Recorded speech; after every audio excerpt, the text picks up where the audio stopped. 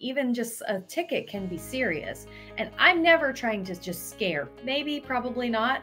But the thing I want to say is that traffic violations in Georgia are misdemeanors. So a speeding ticket that you pay is guilty and a punishment. So that's a conviction. It's a misdemeanor conviction.